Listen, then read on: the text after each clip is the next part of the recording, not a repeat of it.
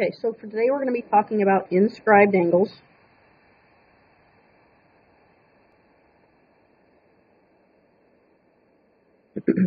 And so far we've talked about central angles, and those have the vertex at the center.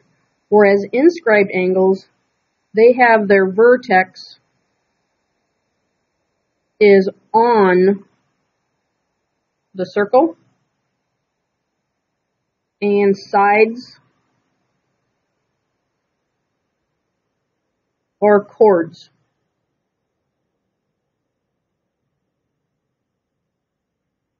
Of the circle.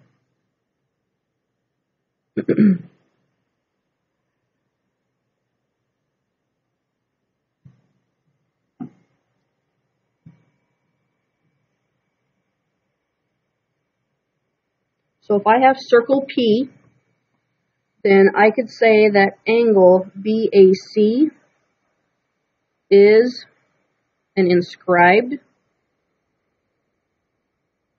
angle, and arc BC is its intercepted arc.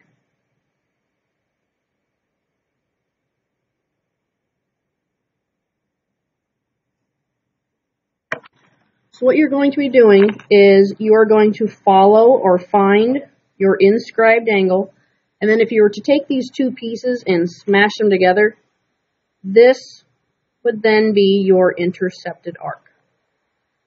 Okay. One thing that I do like to show you, actually, I'm getting ahead of myself.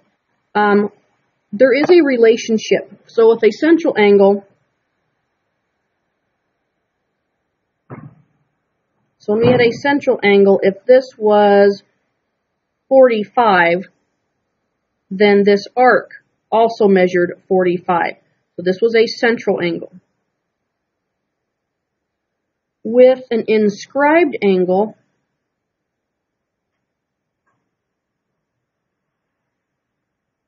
we're going to use that BAC again. There is a relationship, and that is if the inscribed angle is, let's say, 70, then the intercepted arc is twice the angle.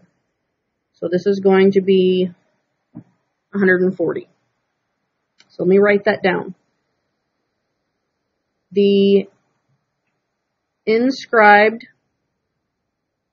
angle is half the intercepted arc. There's supposed to be a space there. Okay, or if you go backwards with that idea, you would say that the intercepted arc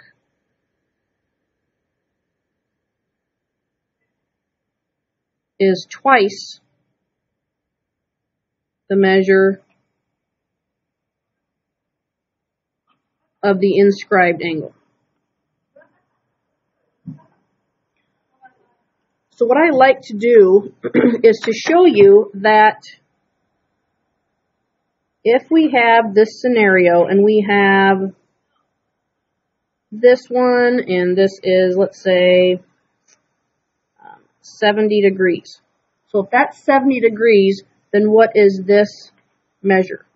If I have the arc, I know that this is going to be half that. Now watch what I'm going to do here with all of my different colors.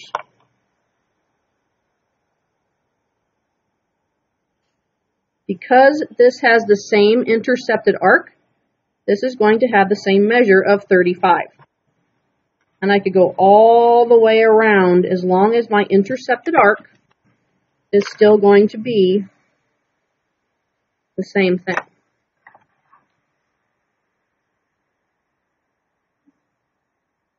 So all of these angles that I just drew are all going to be 35 because they have the same intercepted arc of 70.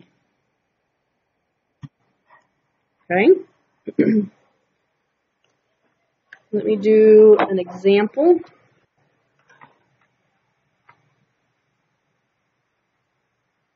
So example 1.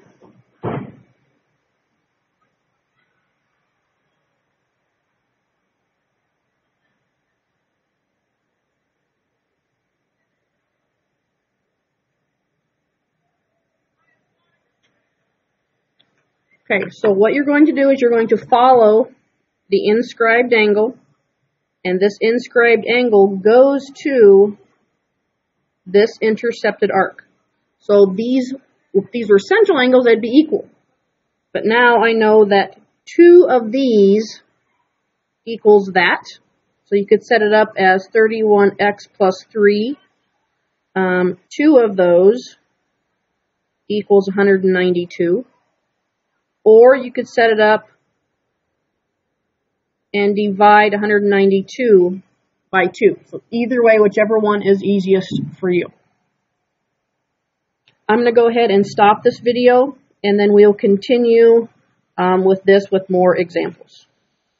And we'll finish this example as well.